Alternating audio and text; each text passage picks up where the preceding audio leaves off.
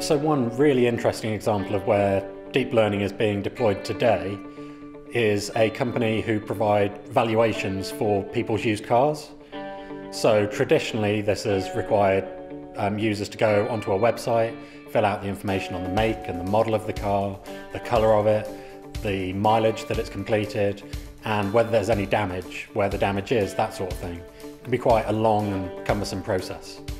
So instead of going through that process, this company has deployed an application where you can take a photograph with your mobile phone and it automatically identifies most of these characteristics.